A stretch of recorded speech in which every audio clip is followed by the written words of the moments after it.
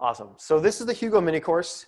This is kind of the agenda that we've been covering so far. So we've done 4 of these so far. So we kind of went over an overview of the folder structure and how a basic Hugo project is out of the box. We did a templating section. Actually, we did 2 of those. Talked about how the theme inheriting system works in Hugo. So if you're interested in that, check back at some of the old videos. We did an initial dive into some of the styling last month. I didn't get nearly as far as I wanted to get on that. So we're actually going and extending that a little bit today. And we're going to do another section on adding style to your Hugo website. And then next month, we're going to take a little bit of a break from these mini courses. So we're doing a combination meetup with JS Boston. So we're going to have a couple different speakers there in collaboration with each other and do some kind of cross-pollination between our groups. So we're going to not do a Hugo mini course next month. But the month after that, we'll hop into components. That may be something that we break into 2 different sections, still to be determined. And then December, we're on the fence if we're going to do a meetup. I feel like that's in holiday season there, so we might push that to January. But I'm going to hop into my stuff now and hop into where we left off last time. So what I'm doing basically is I'm in a standard Hugo file structure. And can folks see this for the most part? Does this need to be larger? Is this okay? It's okay? Okay, people think it's good. So this is a basic Hugo project. It doesn't look like too much. I'll grab this URL and show you exactly what we're working with. Actually, I'm just gonna open this up in Firefox. So this is our site. It's a little bit ugly. It's probably not going to look too much better. It's more about going over the fundamentals than it is about actually making this look good at this time. So what we did last month is we came in here and we added a little bit of style with these individual CSS files, and we used this concept called Hugo pipes, which is essentially an asset pipeline that brings all these styles in together, puts them into one file, minifies them by taking out all the white space and condensing them, and basically adds a fingerprint, which is a way to have your browser cache them in a more smart way. So basically, feed a cached version of the asset if it's already been accessed and not changed, but if you change it, then you get the new styles until those things get applied. So we have these components here, and we have this main CSS file. I'm just gonna go in here, and I wanna just demonstrate a couple of different things we can do with these. So I want to actually come in here and grab some CSS variables. So have folks here used CSS variables before? Has anyone not ever used these before? Okay, seems like people have done this. So this is something you can do with standard CSS. You might want to check on like Mozilla's website to make sure you understand the browser support here, but essentially without a preprocessor, you can use these general variables in your style, and you can come in and you can actually start using these like right in line with your style code. So the way you would access this is you do var and you say color, you pick one of your colors here. I have a color primary. And if I save that, so essentially we scoped this variable to the whole project, and we named it color primary, and we sent it a color. And then we can use that throughout the project. I'm just using it in the same file here. And if we go back to our section, you can see that that color has now been applied to that, that body space right now. And you can actually use these variables throughout your project without having to put a lot of thought into it. So if I were to use this in another file, I don't have to actually come in here and import any of these different files. I can really just kind of put them together, and they get aggregated in by the Hugo pipeline, and these variables just work throughout the whole project. So let's just come in here and do another example. So let's do var color secondary. Save that. Actually, that's gonna look bad, and I also misspelled it. Let's do lightest, which is just a white, should be just a white color. Okay, so you can see that's kind of propagating throughout there.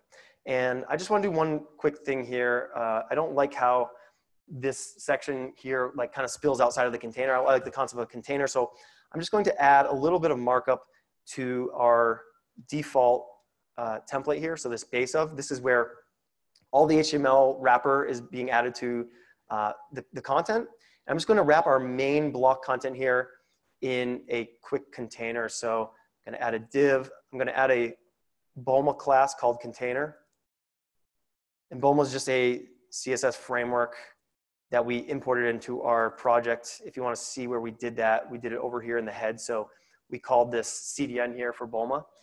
And if I add that, it should pop this over. And now we have things in that nice container. Okay, so now we're working with a general website that has some style in there. You can see where the custom styles are coming from.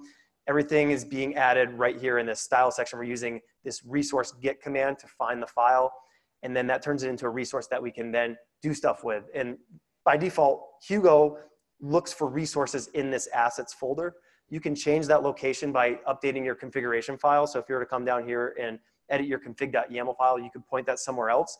But by default, it's looking in that assets folder. So we're grabbing that style. We're reading the directory for all the components that exist inside of this components folder here within the CSS folder. And then we're looping through those and we're getting resources from each of those as well. And then we're basically concatenating those into one single file.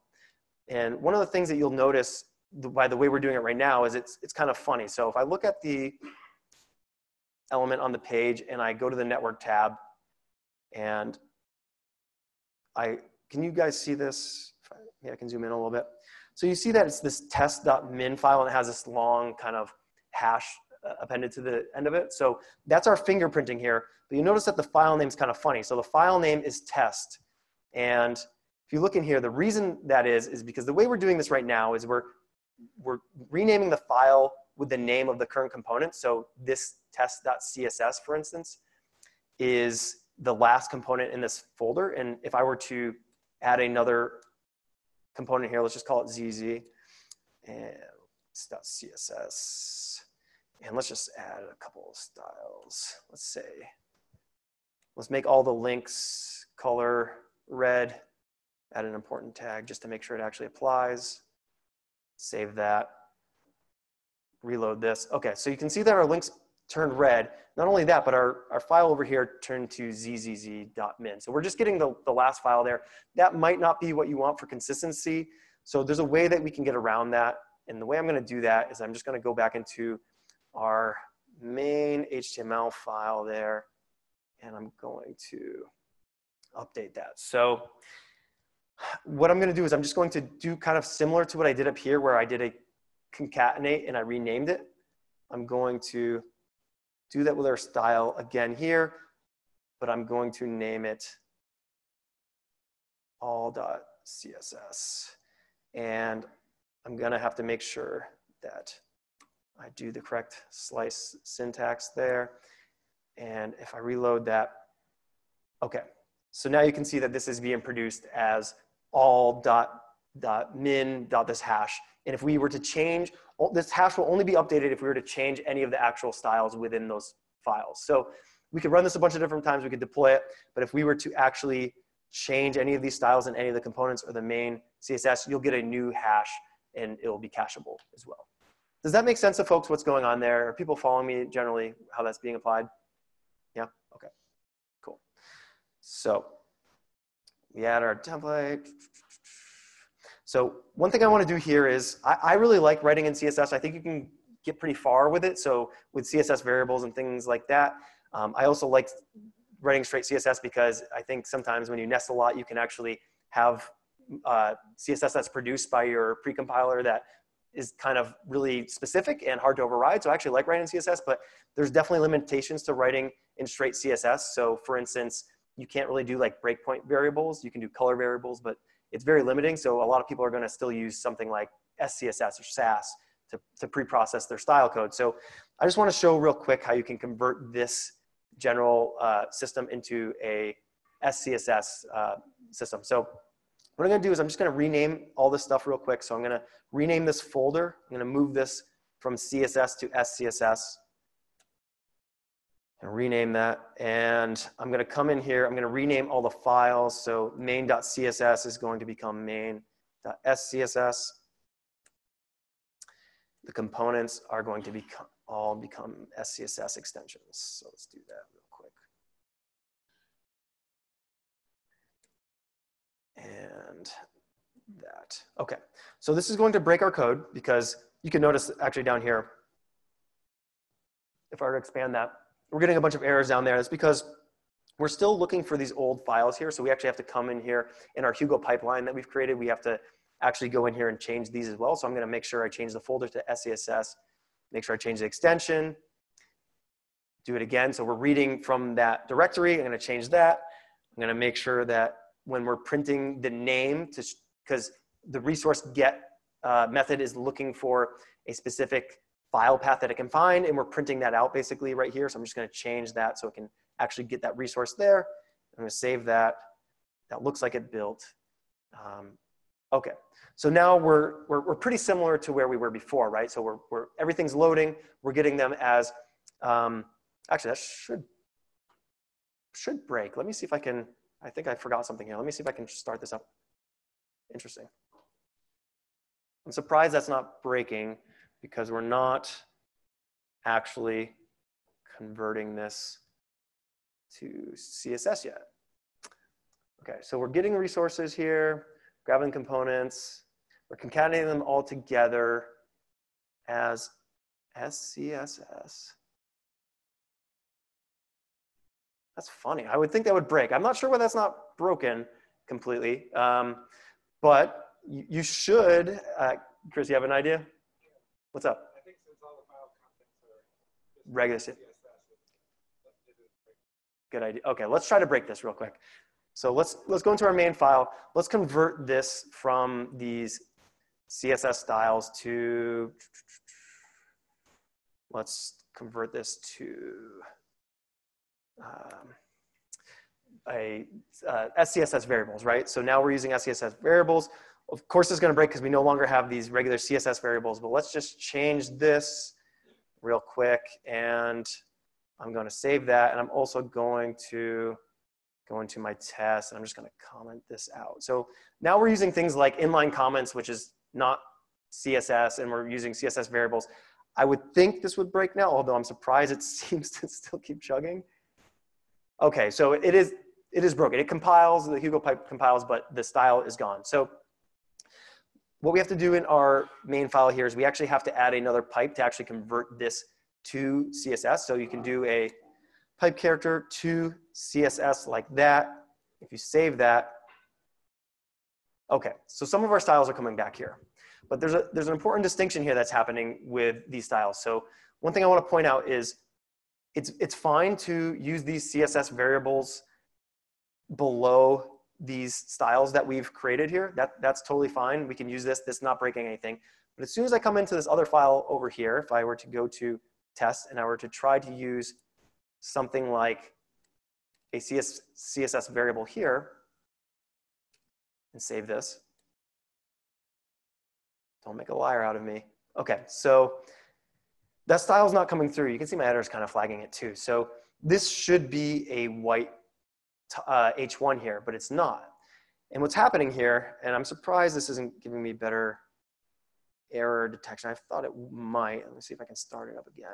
Okay, so now if I stop my web server and I try to run that again, it tells me, hey, this undefined variable color lightest, you can't use that. And so there's a couple different ways you could get around this, right? Your first thought might be, well, maybe I could, instead of actually using these, this Hugo pipe, maybe I could actually come in here and I could say, well, why don't I just start importing these files here? Like I could just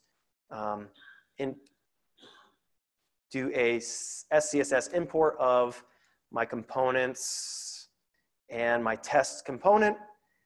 So we have, that's importing this test component right here. If we import that into the file and then we come back here and maybe we say, instead of getting each one of these components individually, we'll just, we'll get rid of all this kind of like finding the components directory and concatenating all those all together. And what we'll really just do is we'll come in here and we'll just get the style, get rid of all this concatenation and do to CSS like this. So are folks following what I'm doing there? So we're still getting this main.scss file, right? And we're still converting it to regular CSS. We're still minifying it and fingerprinting it. But what we're doing now is we're importing the files directly using SCSS like this. And let's actually, before I get too far ahead of myself, let's see if I can actually get this working. So, no. Oh, let me start this. Okay. So I started that. So you can see that it is working. The reason this title got smaller is because we're not importing one of these styles. So I think this another .scss file has the font size increase right there. So if we were to come in here to our main file, we can actually start importing all this stuff, right? So let's import all these components here. We have test, we have another, and we have ZZZZ. So if we import all these, we should be back to where we started. So we have the red links, we have the big title, but I have a problem with this because I personally don't like the idea of every time I have to add a new style or a new component, I actually have to come into this file and like compose that and like say, hey, we added this file, be aware of this file. So you could use something like sass-globbing, right? You could try to do something like this, but now you're completely outside of the realm of Hugo at this point. Now you're gonna have to like convert to like using like gulp or something like that to actually do some of this. I don't think, unless someone has a way that I don't know, to actually use sass-globbing with the default Hugo binary that's out of the box. So you're kind of, in my mind, you're kind of limited to adding each one of these imports individually. If someone thinks I'm wrong, you know, throw up a hand and tell me how I'm wrong. I'm happy to learn, but that's kind of a limitation I'm seeing with doing it this way. So I would prefer to go back here and actually fix my pipeline to work properly. So I'm getting rid of the imports. That's going to get rid of all the styles, of course, besides the one that we have in this specific file here. But if I were to come back over to my head.html, I'm not sure what's happening with the mic here. So if I come back here and I revert the stuff that we did previously, and I save this, so we should be getting back to this. Although, let's just restart this. Color lighters, okay. So yep, we're back in that. We're back in the section where it doesn't like this color lightest. Let's comment that out one more time and restart this. Okay, so we're back with our general styles here, besides that one that's kind of busted. Does that fix it at all? Okay, so how can we fix this? The main thing that's happening here that's kind of troublesome is it's the order with which that we're actually concatenating these files together. So Hugo Pipes allows you to actually put these files together in a specific order. So it's really helpful for things like JavaScript if you're building those and you need, say you want to pull in jQuery and then you're writing some custom code that relies on jQuery after that. So you would want to pull those things in a specific order. Similarly, you can pull these styles in a specific order. So we can simply fix this, right? So if we were to, actually let's go back here, let's uncomment this. So uncommenting this is going to break it, right?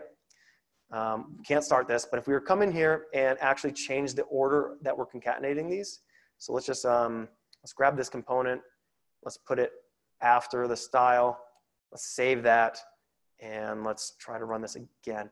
Now it's fine, you can use that. So really your order matters there, right? So now we're importing that after we've defined our variables, and all is good with this stuff again. Is that all making sense? Okay, let me just show one last thing that might be helpful to simplify this a little bit. So previously here, we are basically using a system where we're reading the directory directly and we're getting all these components here. We can actually use something called the match to pull these and simplify our code a little bit here. So instead of reading this directory, what we're gonna do is we're gonna use something called resources.Match. And since we're using this resource construct, remember that looks into the assets folder automatically. So over here, we don't have to specify this assets folder anymore. It's assuming that we're in there based on the fact that we're using a Hugo pipe. And if we come in there, we can remove this assets here. It's going to look in the components. It's going to match those. This gives us a resource object. So we no longer have to come in here and get the file name and then get the object individually each time. So we can get rid of this whole line here. And our current context, basically we're doing a loop over all the components. So our current context is now just a single dot. So instead of calling it component, we'll just call it a single dot character here. And I believe that ought to have us working. Okay, so this is basically the same implementation. It's a little bit simpler if you look at the code. So just a couple different ways to do the same thing. But essentially, any way that you slice it here is we have this system now where we're able to add a bunch of different styles. We don't have to rig these up custom code every time. We can really just add a file in there and start working with them. You can modularize your CSS code using whatever kind of methodology you use for CSS. But I like to put things into components. Some people spread them into like layouts and states and all sorts of things. But this gives you a way to break your code up into a very kind of like modular fashion and then just style really quickly without having to come in here, messing with your metadata or messing with imports on your files and things like that. You can just start adding them in coding. And that's it. So is there any questions before we turn it over to Axel on any of this? Okay, cool. Thank you.